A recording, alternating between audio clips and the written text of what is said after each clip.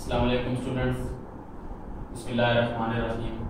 Welcome to my channel Concept of Mathematics. Mechanics में chapter 7 kinematics का एक topic हमने उठाया tangential and normal components of velocity. What is tangential component and what is normal component? If we have a coordinate plane and this coordinate plane we have a curve and we take up some general point P of xy, then on this point we draw a tangent and we draw a normal which is perpendicular to tangent. This is the concept related to tangent and normal. Then our target is to find the component of velocity along tangent and component of velocity along normal. Means that tangential component of velocity and normal component of velocity. So we start our work with this diagram. Let we have a xy coordinate plane. This is x-axis, this is y-axis. We have a curve that we draw in the previous lecture of Cartesian component of velocity and acceleration. Curve is, and let we have a point P of xy. Clear? Now we draw a tangent on P of xy which cut the P of xy at point P, which cut this curve. Let's see this curve with f of x.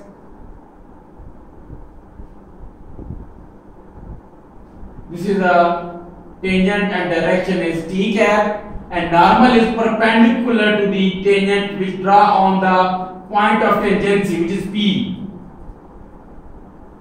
and this is our line of normal line and tangent line.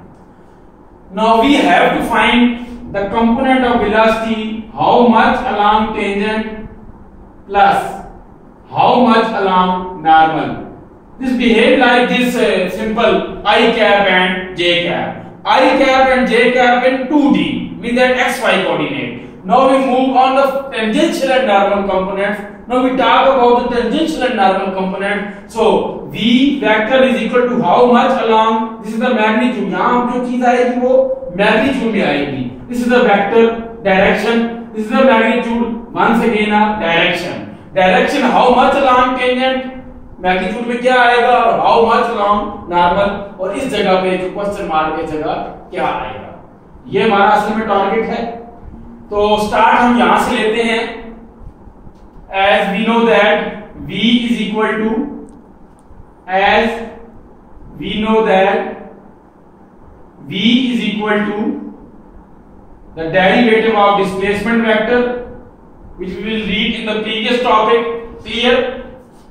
Now we can say that dr over ds, ds by chain rule, dt. Why we apply chain rule? Here we apply chain rule. This respective equation shows that r is a function of s and s is a function of t. What is s? If we have a curve, let's say if we have a curve AB, we have a focal chord PQ, and this curve distance is known as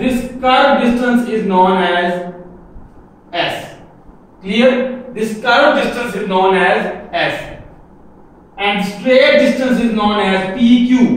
PQ curve is known as our S, and PQ straight is distance is known as R. If we talk about the origin, अगर हम बात करते हैं कि ये किसी origin से किसी कर्व या किसी पार्टिकल की मूवमेंट है, तो फिर ये O है अगर, तो ये जो चीज है आपके पास P तक जो इसको लाइन ज्वाइन कर रही है ये R वेक्टर है, और ये जो आपके पास P से Q तक का डिस्टेंस है उस पार्टिकल का, this represent delta R vector और this represent delta S. Delta S is a simple magnitude, but delta R vector shows the direction of a particle from P to Q. So we can say that delta R vector. So by head to tail rule or the resultant of this, we get the answer R plus delta R, which we will study in the concept of which we was studying the concept of velocity and acceleration. Now we move to our topic that delta R. This diagram shows that delta R depends on delta S, and we will, when we go to the definition of derivative by ab initio method, then we will get delta R over delta S. Delta S approaches to zero limit. We get the answer dr over dl. This is the basic step which will be behind this. So now we move to our topic. What is ds by dt? If from the result of calculus we can write as v ds by dt की जगह v को replace कर दिया और dr by ds. Fine. This is our equation number 1. Result of calculus shows that v is equal to dx over dt whole square dy over dt whole square. This result gave us to ds over dt. So this is the result from calculus. Now we have our final equation is v vector is equal to v speed, v is speed and dr over ds. Now we find what is dr over ds. As we know that s is a scalar quantity and r is a vector quantity. So this is the whole dr over ds is a vector quantity, and we know that since we know that any vector v vector is represented as v magnitude into v direction. Clear? किसी भी vector को आप represent करने के लिए दो चीजों का यूज करते हैं. One is its magnitude and other is its direction. Now we talk about what is dr by ds. अगर हम इस डेफिनेशन को देखें dr by ds क्या होगा?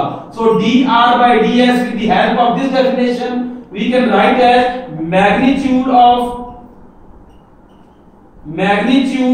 dr over ds multiply direction of dr over ds. क्योंकि हमने बात कर दी है कि derivative of r vector with respect to x is a vector quantity. अगर वेक्टर क्वांटिटी है तो उसके पास दो चीजें होंगी. One is magnitude of dr by ds and other is direction of dr by ds. We can say that this is our equation number 2. Now we will talk about the what is the magnitude of dr by ds and what is the direction of dr by ds. Inshallah we will study the magnitude of dr by ds and direction of dr by ds in the next lecture.